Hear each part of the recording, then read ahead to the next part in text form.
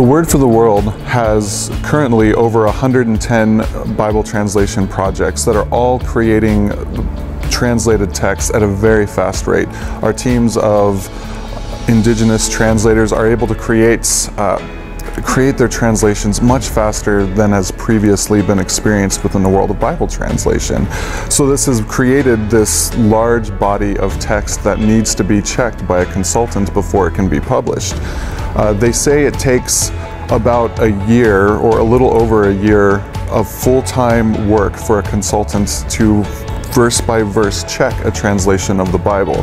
So if the Word for the World is going to complete 500 translations before 2050, then we have about 400 and some years of work that need to be done, and we need a lot of consultants to get this accomplished.